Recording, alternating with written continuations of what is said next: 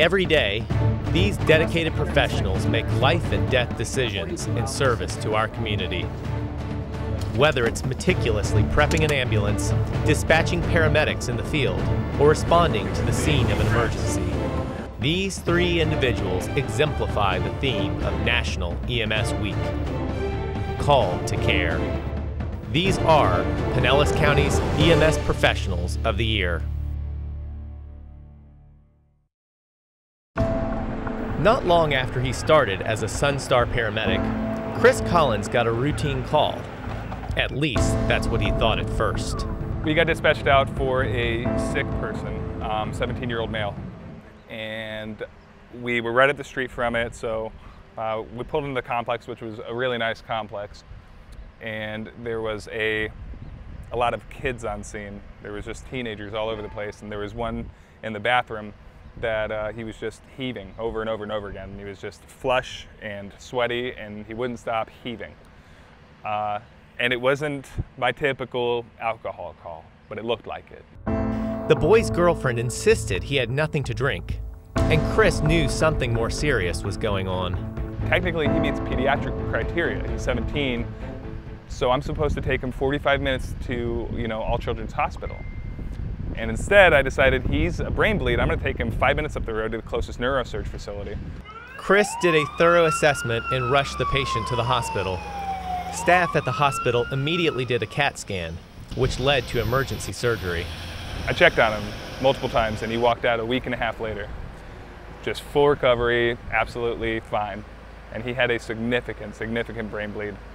After 2 years as a Sunstar paramedic, Chris has already taken on the role of teaching incoming clinicians as a preceptor, and he was quickly promoted to field training officer. He's known for treating his coworkers and his patients like his own family and keeping their spirits high. Chris comes in every day with a great attitude. He makes people laugh, kind of can take any kind of bad situation and kind of turn it around for his fellow crew members. Nick Eberhardt's support for others and his attention to detail has earned him the admiration and trust of coworkers and patients. He is the county's Emergency Medical Technician of the Year. We have a checklist every morning. We have to make sure we have everything in the truck stocked, ready to go. All of our trucks are stocked all the same, so if we're missing one thing and that one call where you need it will happen. So you gotta make sure everything's there every day. Since joining Sunstar in 2011, Nick has become a role model to his coworkers and to aspiring EMTs, who he trains to take the same care in their own work. When he's out in the field, driving an ambulance, or assisting paramedics with a patient, he always keeps his cool. He gets to know his medic, he gets to know his crews, and he gets to know that basically this is what we require, this is what we want, and it's already done before we can even ask for it. What makes the job most rewarding to Nick is his connection to the people he helps. Truly helping someone that is really in need. I had a guy with cardiac arrest, heart attack, that we got back after we shocked him 8 times, and transported him up a year later with chest pain. And I just remember the house, the call, and he didn't know who I was. And it was kind of rewarding that I got to tell him that I was there and I did CPR and transported him, and shook my hand, and it was like 2 years later after the fact.